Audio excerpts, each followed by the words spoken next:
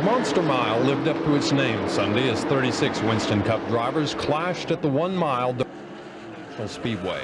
Joe Ruttman, winning the first Busch pole of his career, led the field through lap 49 when Jeff Bodine, Jacques Majacomo, and Ronnie Thomas tangled in turn 3. Bodine and Majacomo were out for the day.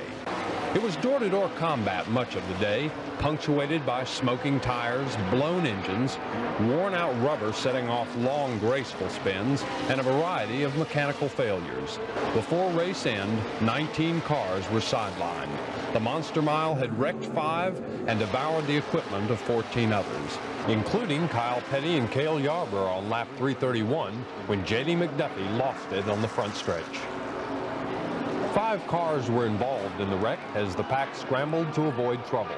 After lap 350, it was mostly a side-by-side battle for first between Darrell Waltrip in car 11 and Bobby Allison in car 22. The last 150 laps, they traded the lead 12 times. But as rain fell on lap 496, it was Allison who won the drag race back to the yellow flag. And 4 laps later, he took the checkered flag in a total downpour. It was Allison's second victory of the 1983 season, and for the first time this year, he leads in the Winston Cup points.